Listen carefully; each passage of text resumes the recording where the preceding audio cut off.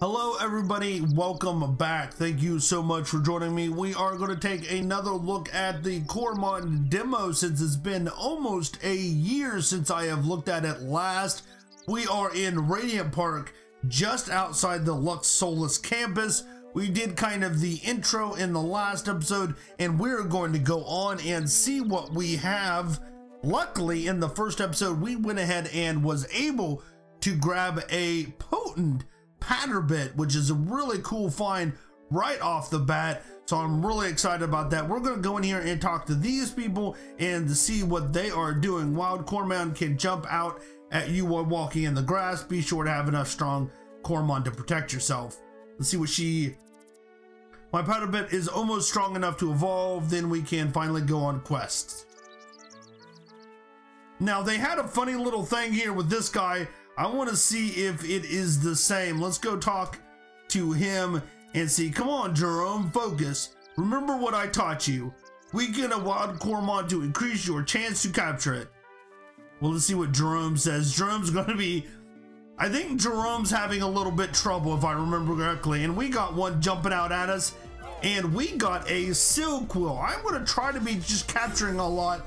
Really just kind of expect to go through it. Relax, kind of have fun with it, not going to rush. We're just going to make an easy kind of fight here, collect, do some fun stuff, that kind of idea. I'm not going to rush to the end.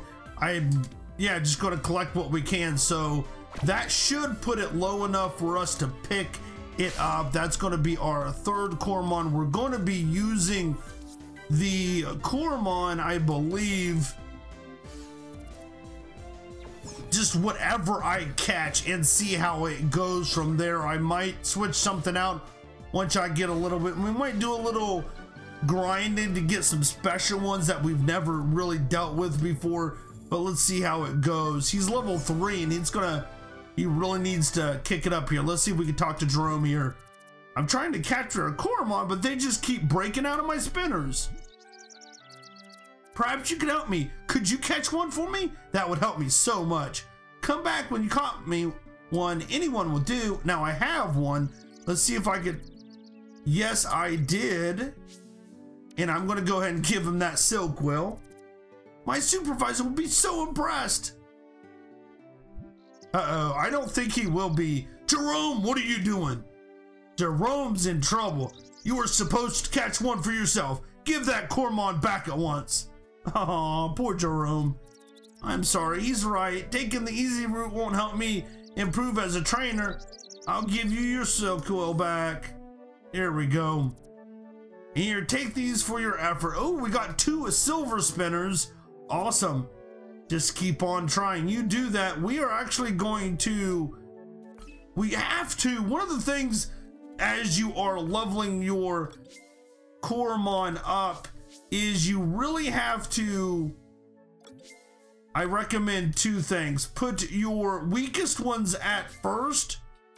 So that's going to be the first fight, the first one that gets into the fight, and he'll get the, if he kills it, he'll be able to get the experience. If you have to switch out, then the 2 that you switch will get the experience, I believe, split between them if they haven't changed it.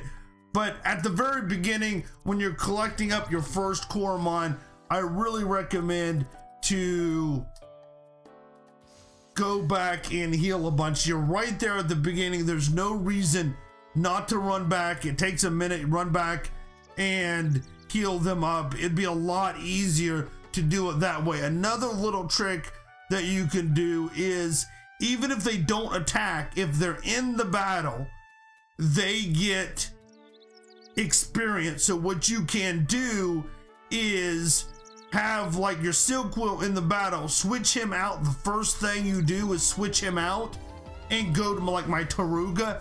He'll still get experience for that. But these are fairly low and I want to keep I don't want to hit a level 6 Taruga on that level 1 Armado. I'll never get the Armado. So let's see, we'll scratch him up a little bit and see how bad that does. It only took 3 off, so we should be able to hit him at least one more time. We're not going to be doing a whole lot of damage. It did another 3. The only problem here is if we do a critical, we're going to hit him one more time. Hopefully it's not going to be a crit. There we go. Now we should be able to use our spinner and not be too upset. Another thing that I need to do is check out their abilities, their special abilities. Okay, there we go. We're going to Armado, and we're going to have to move him up to the beginning. We got a level 1. This is going to go. And that's usually the way these games go. They're very kind of slow at the start until you get some characters all switched up the way you want them to. Switch with him, and then we need to switch him with my Taruga. That way we will able to get, again, the weakest one up front. We also want to check out their, what I wanted to do here is their summary so that we could check out their trait. Vaccinated, so it's immune to poison. That's really cool. And then Coromon never fails to escape from a wild.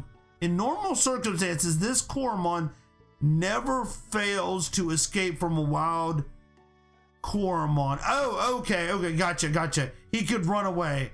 That makes sense. Okay, I'm following it now. I was like, what does that mean?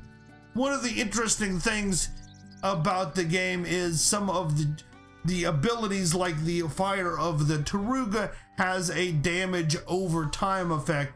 So one of the things I like to do is in my group have a couple that have those. So a Taruga, something that can do poison. I know there's several that, and I cannot for the life of me remember any of the Coromon names right now, but there's some that will do poison. So if you could stack that poison and then the fire, they're going to be doing not when you're hitting, just at like the beginning of the turn, they'll take a little bit of damage, and that's very helpful for you. And you will want to make sure that to do that.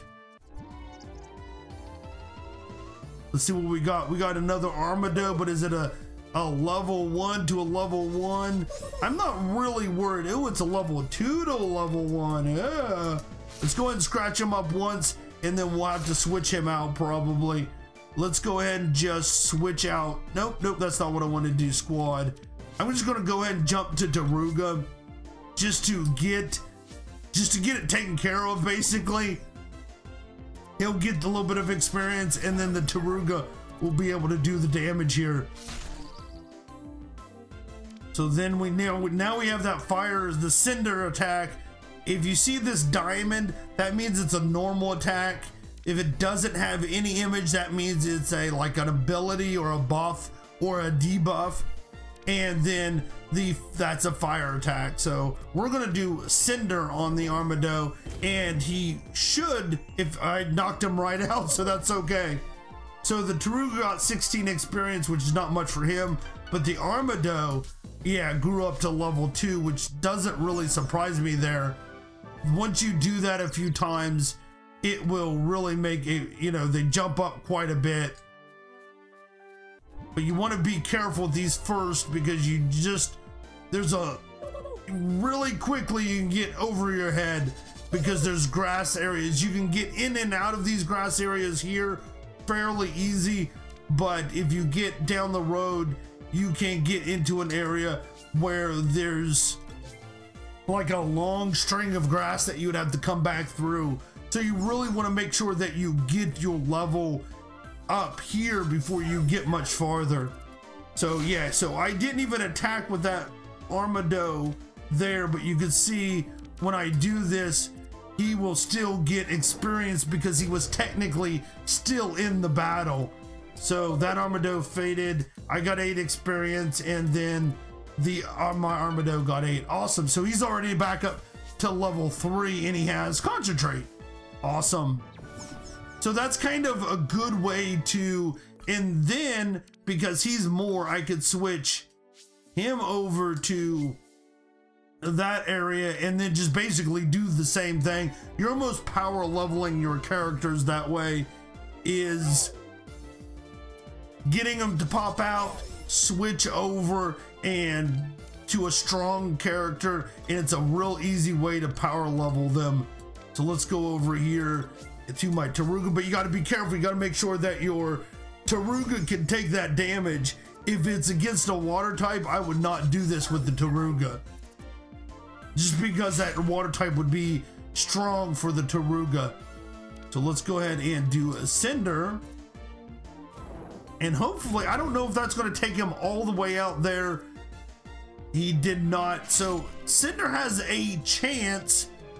It doesn't mean it will, but it does have a chance of doing that fire or catching the Coromon on fire. I don't know the exact terminology they use, but, or don't remember, I should say. So Silquill's up to 3. That's awesome. Okay, well, let's head on back. I just want to make sure my party is all kind of healed up and ready to go. Although the Silquill's not hurt or the Patterbelt, the only problem is I'm using my Taruga as like my safety net. And if you're not careful, when you switch them out, the one that you switch in gets hit. So when you switch, that's your move for that turn, and your enemy gets the free hit. And if you're not careful, you could really hurt your main Coromon. You can get knocked out really easy if you're not careful. Okay, let's head back down to the bushes. There are a few other places that I think that you can go to. There's these 2 grass areas, and I believe just past it, there's a grass area down there. But once you go like in that's a long grass area that you have to come back for. So you got to be careful there. Let's see what this guy has to say. Greetings, young traveler. I am the ranger of Radiant Park. If you follow the path southeast, you will reach Hayville. Be careful when entering the grass, though. Wild Coromon live there. Here, take these cakes. They'll help you get to Hayville more easily. Here you go. Don't eat them yourself, though. Coromon cakes are not the same as traditional cakes. To a human, they taste bitter and chalky, much like a vitamin. But the bitter tang of these items is just what the Coromon needs to get back in perfect shape. Well, that's interesting. I don't think they've ever really talked about that before. Okay, we got some more HP cakes. I love coming here on my breaks. The beauty of nature just washes over my worries away. Nice day for fishing, ain't it? River is a perfect place to catch some water Coromon. Now there has been that treasure chest over there, but I have never been able to get to that treasure chest, and I'm curious if we can figure it out somehow. We'll have to wait until probably off from Hayville or something. We'll have to wait and see. That kind of looks like I can go back into the trees there for a second. Uh-oh, let's see what we got here. They were about level 3 before. I don't know if this is going to kick it up or not, if it's going to be about the same level. It's a level 2. I'm going to go ahead and go for it. We're going to just use claw back and forth, basically, probably. But, ooh, that was a critical hit. Oh, no. And that probably won't do as much yet because it wasn't a critical. This is going to be... I'll be able to win this, but it hurts my Silquill down quite a bit. As long as he doesn't miss. There we go. Oh, he's fainted. And 25 XP, almost got up to level 4 though. Now the Silquill, I've always done like a speed thing. So I'll do like speed. What else do I do? You know what? Let's just make him really... how do I want to do this? Let's do... HP, speed, and special. Let's try that, see what that does. Here we go. Oh, we did go ahead and go to level 4. Awesome. Pocket Sand.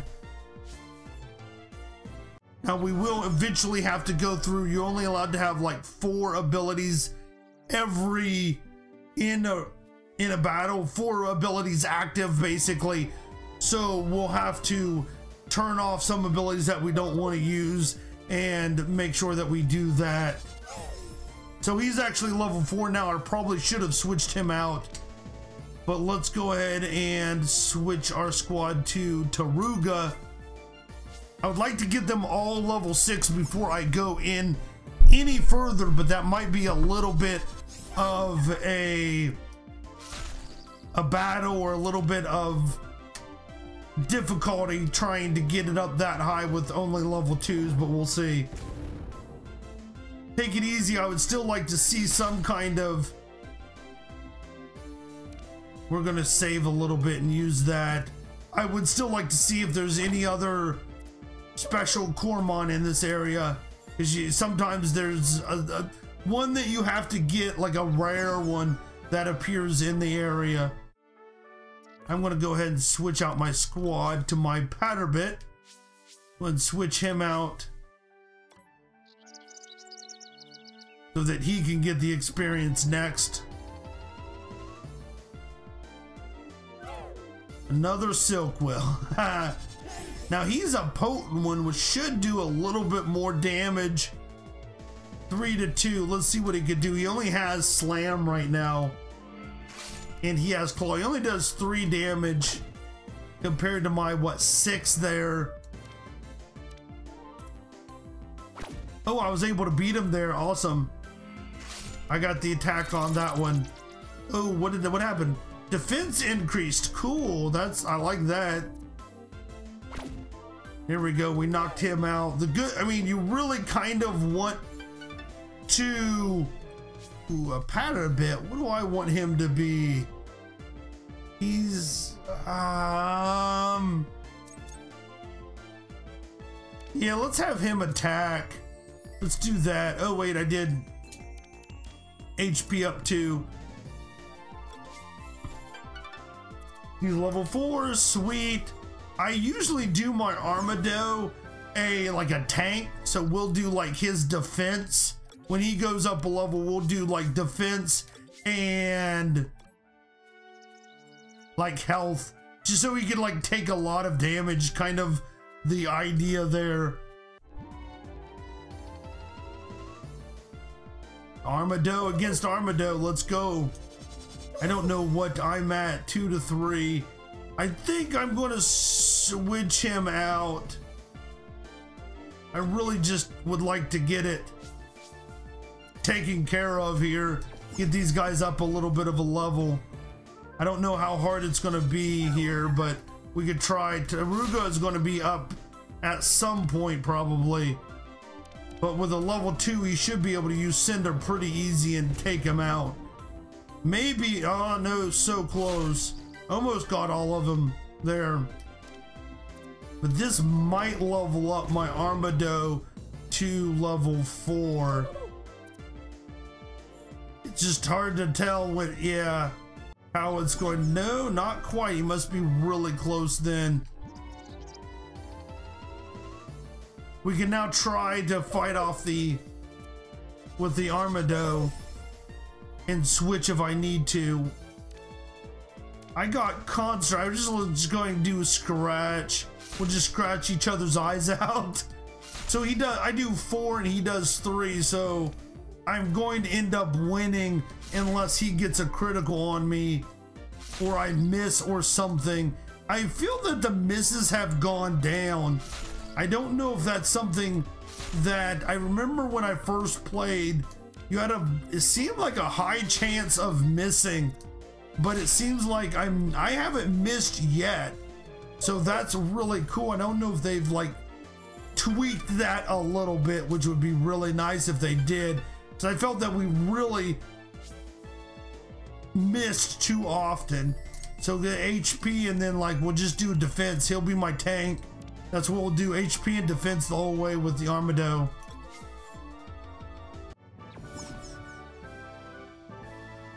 Okay. Okay, back to the city. Let's go. I would also like to check out the... We're doing pretty good here with our levels. I don't really want to have one first and really don't. Now, sometimes like you'll want, like if they were all the same level, I would want my Taruga first because then he has that chance to have that flame attack and be able to have that burn effect. And that then if I have to switch him out, that stays. So no matter what, it will stay until it, like, I guess wears off.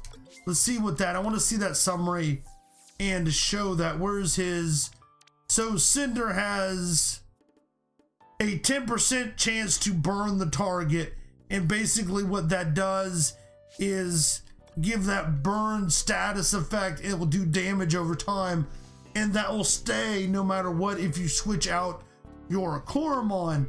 So what you want to do is have him first, have the person that has poison first. Can I get any, is there anything in that? Have the person that has poison first so that you can have that switch out your Coromon, and then that damage will continue to go over time. Okay, I feel that this is laid out a little bit different too. Coromon get hurt in battle. I'm buying enough HP cakes, small this time, so I can reach Hayville safely. I would like to probably grab a few more spinner. All these items will be so useful, but I can't afford any. Maybe I could challenge other trainers to earn some gold. How can I want to buy items? So you got HP cakes that restore health, SP cakes with specialty points, skill points. I'm not sure what the SP. Then you have status effects. So ice cakes, lifted, spicy, clear, detox, ground, and cafe cake all remove some sort of status effect, that which we talked about. And like shock does electric damage. You got your poison. I'm not sure what haziness does. Freeze just makes it so that you can't attack. Curse, I'm not sure what curse does. And then burn has that burn effect over. And then sleep is obvious as well. Just kind of puts you to sleep. Let's grab a couple efficiently catch normal type. Let's get just a couple more spinners here. I don't need a Lux recall. I don't want to spend too much money here, but a couple I think would be good, just in case we run into any more here. Coromon that we want to grab. We'll go over here also to the arena, because last time we were able to challenge somebody, but I want to see, I won my very first battle. I hope others finish soon so I can have another practice battle. I was thinking somewhere the battle skills are showing good progress. I was thinking there was somewhere that where we could like have a battle, a training battle, but I don't remember if that was where that was. Interesting. But that may have been all taken out when they taken out there was a like a rival subplot here in the intro, but it seems like they've taken that out. So excited for the next arena competition match. Yep. Okay, so I think that's going to be our episode for today. We're going to run out. We got at least one new Coromon in this episode, which is cool. And we are going to end up, let's go ahead and talk to these people out here and see if they have anything. A lot of these people in the beginning towns are just informational people. Won't tell you anything about it. It's a secret. Well, fine. Be that way, you little jerk face head. You have anything for me? Shine bright, shine bright. The Lux Solus catchphrase. I'm still getting used to it though. Shine bright. Shine bright. Okay. Wow. She's a little too hyper for me there. I think, yeah, that's a good place to stop. We're gonna run out and grab some more Coromon and level these guys up in the next episode. Thank you so much for watching. I do appreciate it, and I will see you all next time. Bye, everybody.